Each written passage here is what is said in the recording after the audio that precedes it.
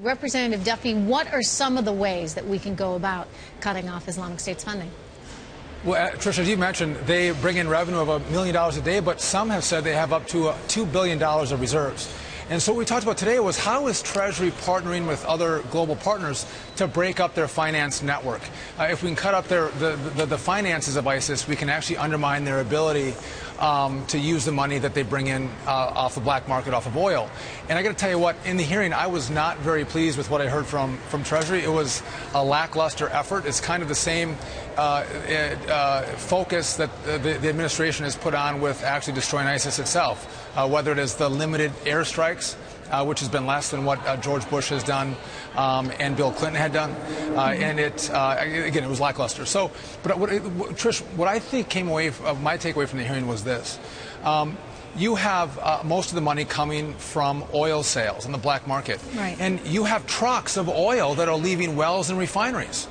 We can see it from the air. Why aren't we blowing up these trucks of oil that'll totally shut down their revenue stream and their ability to finance themselves? And there's no good answer for that. And I think the administration has to look at all the tools that are on the table for them to defeat and destroy ISIS. I'll tell you, Senator McCain was on here in New York with me the other day. And we were talking about Islamic State and how exactly to address this. Of course, as you well know, he is very much a proponent of sending more troops there and really embracing this situation head on. Is that the answer? Do we need to be doing more? We can't rely on people there in the community to try and lead this effort. It needs to be a U.S.-led effort to destroy Islamic State? Well, I do think it has to be a U.S.-led effort, and I think we have to keep all options on the table. Not that we have to use every option, but for the president to come out and talk about all the things he will not do, I think that just sets up your enemy to navigate their battlefield consistent with the limitations we put on our engagement. And so I do think we need especially special forces on the ground with this engagement if we're going to be successful in defeating them.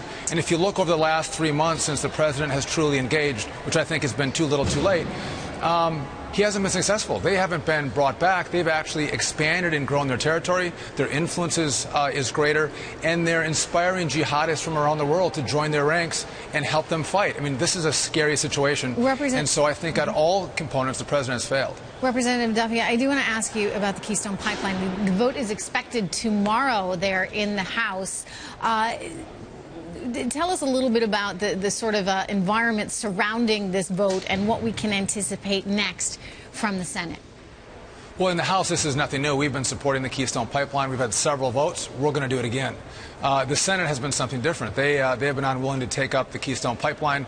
Now that Mary Landrieu is in danger of losing her seat in Louisiana, they've found a new interest in the Keystone Pipeline because a lot of jobs in Louisiana come from the energy sector.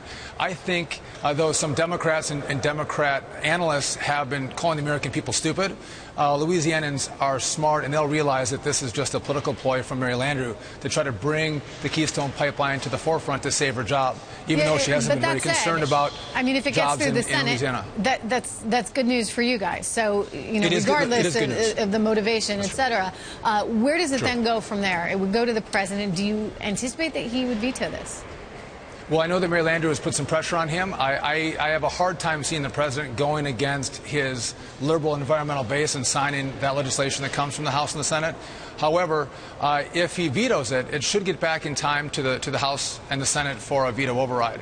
And I think it'll be interesting what happens there, which would happen before the Louisiana election. We're getting word that the president may issue an executive order on immigration as soon as next week. What's your reaction to that, Representative Duffy? I mean, I know that there is some concern that executive orders are not the way you want to go about changing something so important as immigration. Rather, you might want to work with lawmakers there on Capitol Hill to get it done first. First of all, I think the American people want to see Congress and the president work together. If the president uses executive action on immigration, I think it is going to create a lot of bad will between Republicans and Democrats and with the administration. What I would hope the president would do is say, listen, there is a bipartisan effort on both sides of the aisle to secure the border, to actually deal with those who've come here without legal status, to deal with our dreamers, but to do it the right way. And if the president does it on his own, I think it's going to be a bad sign for collaboration and cooperation between the two parties looking forward. Well, and, frankly, this is not a top issue for most most Americans. We're talking about the economy and jobs and energy independence and ISIS and Ebola. That the president's going to now talk about immigration at a time when Americans are focused on something else. I think that's a diversion tactic. But I would argue that immigration is an important issue actually for both parties because it represents a very large voting bloc come 2016. No, it is, but most Americans who are out there today are concerned about other issues. Let me bring up one other point on that, though. If you look at the Dreamers, the young kids who came here no fault of their own, they're not legal. Marco Rubio in the Senate was working on a bipartisan bill that would have addressed the fate of Dreamers. The president saw that, and instead of working with the Senate and Republican Marco Rubio, he jumped ahead of them with DACA, deferred action for these young kids, making sure Republicans didn't have a win. Listen, it's not a Republican win or a Democrat win. It's an American win if we can figure out immigration. And I think the president sees all policy through the lens of politics. And I think we have to look at it through the lens of what is good policy for our country and for our citizens.